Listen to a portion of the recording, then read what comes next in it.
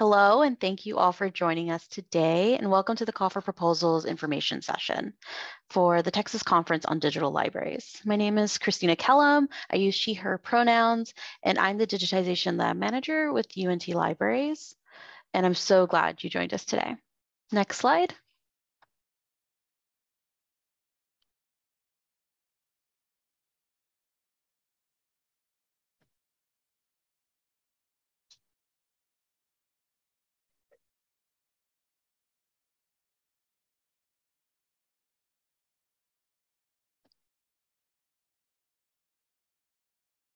Almost. The gremlins have returned.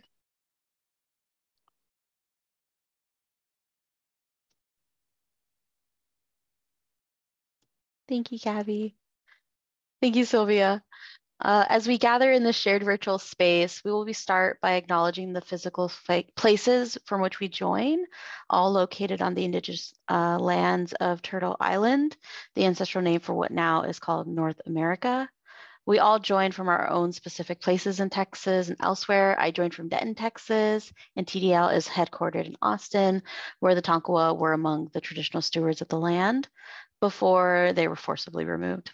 I invite you to share your own land acknowledgements in the chat, and we will also share a link. So if you would like to visit the land digital to learn more about the colonization lands of Indigenous people in your area. Next slide. I want to thank Texas Digital Library for hosting this event and for everyone who is helping us with chat, notes, and more. During today's presentation, we'll share the conference code of conduct, talk about the event space and technology, share our plans for supporting speakers and moderators, discuss the different presentation types we hope to see, and walk through the submission and proposal review process. We will share a link to the community notes document in chat where you can take notes and share resources. Now, Leah, it's going to be on to you. Next slide, please. Thanks, Christina. I'm Leah DeForest. I use she, her pronouns, and I'm the communications manager and open educational resources support person with Texas Digital Library. So we have a little housekeeping. Some of you who might be Gen X or might be really into the 80s and 90s culture, we at TDL are really big fans of Bill and Ted. Because they are clearly most triumphant, and especially because they believe in being excellent to each other. And we at TDL ask that you also be excellent to each other and hope that you'll cultivate an experience for everyone here that is free from all forms of harassment and is inclusive of all people. So we ask that everyone here today be considerate and respectful in speech and action. We attempt collaboration before conflict. We refrain from demeaning, discriminatory, or harassing behavior in speech, and please be mindful of your environment and your fellow participants. So part of that means keeping your microphones muted if you aren't speaking. You are welcome to unmute your video, or you can keep it off if you're having a not ready for video kind of day. We hope you'll use Chatbox to say hello and let others know that you're here. You can make comments and share resources throughout the presentations. We'll be sharing resources there. Chat is also where we'll share out links related to some of the information that we're going to share. And thank you, Cynthia, for helping with that. If you have a question, feel free to type it in chat. Again, Cynthia is our chat manager for today. She's going to help us when it comes time for Q&A. Live captioning has been enabled, and you can view live captioning by clicking on that closed caption button on your Zoom toolbar. This part of the meeting is being recorded, the presentation, but we're going to stop recording before we move into the Q&A portion of the meeting, so as to encourage and facilitate candid conversation. We're going to publish the slides and recordings and share them with all of you in attendance today and everyone who registered in case they couldn't be here. Next slide, please, Cynthia. So finally, before we start our presentation today, Texas Digital Library is grateful for our members, many of whom are here today and who are on this planning committee and planning this conference. TDL members, put your trust in TDL to provide essential library infrastructure and services like digital preservation, digital repository hosting, tools for managing ETDs and research data, support for open educational resources, metadata aggregation for the Digital Public Library of America, and building a community of trusted colleagues like you who share knowledge and moral support every day. So we invite any institution interested in becoming a member of our consortium to reach out to us. We need you and your energy and expertise to continue growing the library community in this region, and invite you to connect with our amazing, fun, and brilliant community of librarians and archivists. So welcome to all. And now back to you, Christina. Next slide, please. Thanks, Leah. So now about TCDL. So since 2007, the Texas Conference on Digital Libraries has provided a home for communities of libraries, archives, and information workers who support scholarly output, cultural heritage, open access, open source, open science, and transparency in libraries through digital preservation, repositories, metadata, and dissertations, scholarly communications, open education, and research data management, which is a lot. As founder and host of TCDL, Texas Digital Libraries is committed to dismantling white supremacy within our organization and associated communities and helping transform practice and culture in the larger higher education and cultural heritage communities in which we operate. All of us in the TDL community enthusiastically invite and encourage members of minoritized communities to attend, present, and enjoy TCDL regardless of your profession, affiliation, or background. We welcome proposals from Texas-based colleges and beyond, and hope today's presentation is helpful to you.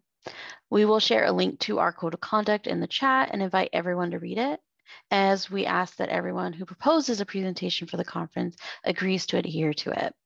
In the interest of time, I won't read it here, but just know that in spirit, the TCDL Code of Conduct is a lot like the community agreement that Leah presented earlier.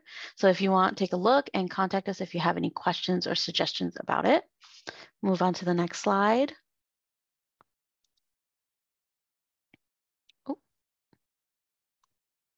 Our conference planning committee has developed a schedule for the conference that prioritizes reconnecting with one another in person. To that end, we've decided to move our opening, plenary, and keynote presentations to the afternoon of day one in order to leave time in the morning for registration table reunions and catching up over birds of a feather meetings. Day 2 and 3, Wednesday and Thursday, will look a lot like usual conference days, with programming in the morning and afternoon and time set aside for lunch and breaks. We will be feeding you as part of your registration. I also want to point out that member and user groups of TDL have time and space set aside. If you are part of a TDL group, you may have heard this information already, but if not, reach out to info@tdl.org to find out how to coordinate your meeting during the conference. Now I'll hand over to the chair of our speaker support subcommittee, Heidi. Next slide, please. Thank you so much, Christina, and good morning. My name is Heidi Winkler. I use she, her pronouns, and I'm the Digital Services Librarian at Texas Tech University, and as Christina said, the chair of the TCDL Speaker Support Subcommittee. We are so excited to invite everyone to join us in person after so long in the virtual space. But that being said, we also acknowledge that being in person conjures different sets of challenges and anxieties. So that's where my committee and the help of all of the planning committee comes in. The conference venue is the same that we've used at previous TCDLs and is located in North Central Austin on a satellite campus of UT. Our room blocks will be in hotels nearby. Some of you may be familiar with the space. There are 2 auditorium spaces, one large, one small. We'll utilize the large auditorium for our opening plenary and poster minute madness, and the smaller auditorium for lightning talks and other sessions. We will offer numerous classrooms for concurrent sessions. Each classroom has audio-visual technology and will be equipped with extra microphones. Whiteboards are available for your use in these spaces too. Just bring your own dry erase markers. And we're going to try a couple new ideas for the conference this year. We will provide space for networking and impromptu meetings. This will be a separate classroom that folks can just step into to chat and co-work and catch up. We'll not manage the usage of this room, but rather expect users to self-regulate and be respectful. We will also provide a quiet space for folks who need to recharge. For those of you who may feel anxious around crowds or need time to get away, this space will be a no talking zone. We'll dim the lights and keep a few lightweight activities on hand if you want to unwind. So think coloring books. Light the networking room. We will not be managing space. We just expect you to adhere to the rules of the room, which we will clearly post on the whiteboard. Next slide, please. So this slide shows you two things. On the left is a map of the space, which you'll see as part of your moderator and speaker support packets with your session location clearly marked. On the right is an overview of the support you can expect from us before, during, and after the conference. We have a dedicated group of people who are here to focus on the needs of the speakers so that everyone can feel prepared and ready to be at their best for their session. We will make sure to have all of the information you need about your session, including location and contact info for your moderator. Moderators will be trained on the technology in your session so that they can show you how to use it and be there in case of a problem. You know, as with any element of the conference experience, we invite you to let us know if there's anything that we can do to make your presentation accessible for you and your audience. And we'll actually, once we stop recording and go into our discussion session, we'll be working more on that. So once the program is set, I and others from the TCDL Speaker Support Committee will get in touch with you. One more thing I wanted to talk to you about is the TCDL theme. So now that we've discussed some of the support that you can expect from us, we're going to switch gears now and talk about the conference theme and the call for proposals specifically. The conference committee has identified a long list of topic ideas for your proposals. What you see here is abbreviated from what is listed on the CFP page on TDL's website. Sorry that I forgot to say, next slide, please. So if you are not familiar with Austin, the Hi, How Are You theme comes from a mural that is across the street from the UT campus and is one that welcomes everyone into that academic environment. And it's, you know, a question that we really want to hear from you right now.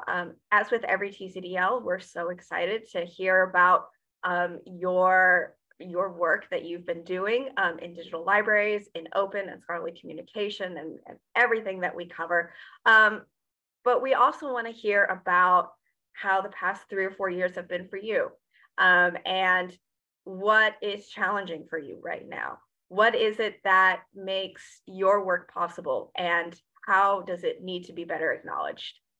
So we look forward to hearing from you. We challenge you to really think hard about that and talk to us about it. And we look forward to a really exciting conference. So now I'm going to hand it over to my colleague, Cynthia, to tell you more about the different session types. Next slide, please. Okay, hi everybody. I'm Cynthia Henry, and I use she, her, hers pronouns. I'm the librarian for the human sciences at Texas Tech. I'm going over some of our session types before I turn it back over to Christina. And we have a number of different kinds of session types to accommodate both the needs of your presentations and the conference schedule. Some of the presentation types are tried and true, and some are new. And so that's why we just really wanted to break them out for you. We really hope that you find a comfortable fit for your proposal, and we'll do our best to accommodate the presentation types that you've requested. So your presentations may be on topics listed on our CFP page, and that Heidi shared previously, and you're welcome to present something outside of that list. I'll talk about the logistics planning for each session type. So we have 2 slides here that'll have some of our tried and true, and then Christina will talk about the kind of newer ones. So our first type here is presentations. Those are usually about 15-20 minutes long with 10 minutes for Q&A. They're live in-person presentations, like we're all back together now, so no Zooming anymore. And the sessions are usually paired by topic or theme for 2 or 3 presentations in an hour-long session. Then our lightning talks, that's kind of like what you would see from the Pechacucha style. So that gives you 6.5 minutes, and you have 20 slides with 20 seconds on each slide. And I really encourage you to set a timer on the slide and just let them roll forward. And they should be very image forward, and you would just be talking in that 20 seconds. And those are grouped together by topic and theme for each session, and are approximately 50 minutes. So there'll be quite a few of y'all in that one session. And then the panels, so here we have a little bit of a note. We try to balance the number of panels at the conference with the number of presentation types. Since panels take a little bit longer, so when we review proposals, we look really closely at panels to make sure that they are the best fit for the schedule and the other session types proposed. And these are about approximately 45 to 50 minutes, and then they're in a session of 60 minutes. So you just have a little bit of Q&A at the end after the discussion in the middle if you want. And then our next slide, please. So we have a few others here. We'll talk about demonstrations, and this is really like a how-to. It's instruction on areas of digital library practice or other useful tools and technologies. It takes about 1 to 4 hours. So this is a large workshop where you will be going step by step with the attendees. These are really cool to learn some, basics on a topic. So that is good. Then our next one is Birds of a Feather, and it's like a roundtable discussion. And I've really been involved with GIS, and I think the Birds of a Feather really kind of brought people together. So like-minded people get together and you kind of talk about what you really want to explore in that topic. It's about 45 to 50 minutes, and it's less formal than a panel discussion. So if you're not sure what the difference is there, you really have a panel discussion talking about the types, and then the Birds of a Feather, it's just everybody is kind of talking and included in that conversation. And then our last one that I'm going to cover is posters. And those are 1-minute elevator talk of your poster. So it's very quick. And the posters will be printed for the exhibition. And you will have a 1-minute time pitch for the poster Minute Madness session. And so the poster will be displayed from the evening reception throughout the afternoon of day 3. So that's what you would need to know about the posters. Okay, Christina is on to you with our rest of our presentation types. Thank you, Cynthia. So for the new session types, the first one is the Idea Lab. It's about the Idea Lab is about presenting a particular problem, issue, or idea that is either in the beginning stages or maybe in a stage of stagnation. Sometimes we are asked to solve something in our work, and sometimes getting the motor started is the hardest part. Maybe you could use feedback from others that are in similar positions but work at different institutions than you, or you're seeking ways to encourage collaboration across departments but don't know how to approach them. The Idea Lab is really a space to kind of engage in dynamic and inspiring conversations that can really help an idea take off. And that's really what we would like to inspire with this type of session. Really kind of get yourself saying, I'm just starting this one idea, or I've been working on it, but I'm at a standstill and I could use some help. This will really allow yourself to get a collective group of people who are experienced, can offer you advice. And then our next one is the show and fail session, which really comes from the notion that not all of our projects work out despite our best efforts. And we would like to celebrate your risk taking and your experimentation, because that is honestly when we learn the most. And we still want to be able to celebrate the work that you've done throughout the year, or all of the hard work that you put into maybe research on your job. So we would like for you to share a project or an initiative that you or your team started, that you spent hours upon hours working on, and that ultimately didn't turn out the way you wanted to. We want to share what worked, what were the results, and what your team took away from the experience. The audience will be given the opportunity to share input from similar experiences or offer advice for your project that could help take it forward, if that is your goal. So it's important to know that we'll be mindful of submissions and space and time constraints for these sessions. So there is a possibility that both of these different session types could be put together and combined during the conference. Each individual presentation will be 20 minutes long, 10 minutes for your presentation and 10 minutes for discussion. So we'll break them out into an hour-length long session in the conference to help give you an understanding of, we just really want to share those ideas. And I really love it when I can share if I failed at something. I never feel alone. So next slide, please.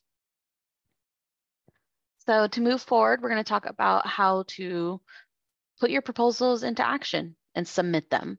So we submit proposals using Google Forms. We have also created a Google Doc that you can use to prepare your proposal should you need to. Sometimes getting on the form can be a little intimidating, so we like to offer you that Google Doc that you can save and work on privately. Next slide. Our review process is outlined here, but on February 27th, proposals are due at 9 a.m. And March 7th, the committee will begin reviewing these applications of the proposals, with our reviews due mid-March. On March 25th, we will set a tentative program based on the selected proposals from the committee. And around March 27th is when we will send notifications to presenters to say whether or not yes or no. Next slide. So as always, we're happy to answer any questions you might have. In the chat, there will be a link to the call for proposals on the TCDL webpage, a proposal template to aid in your planning, the collaboration station, which we can talk about a little bit later, but essentially it's where you can put your idea down and see if others want to also help present with you on that and have a co-host. And then also the call for proposals form when you're ready to submit. Again, the deadline for proposals is set for Monday, February 27th at 9 a.m. Next slide. So I want to thank everybody again who presented today to help make our slides move forward, for everybody working in chat and of course working on the notes document. We're going to go ahead and stop recording now and move into Q&A. Everyone is welcome to unmute your video and show your faces if you're comfortable doing so. If you've been watching the webinar in speaker view so far, you might enjoy it in gallery view. You can click the speaker view to switch in the upper right corner in the Zoom app. So go ahead and stop recording.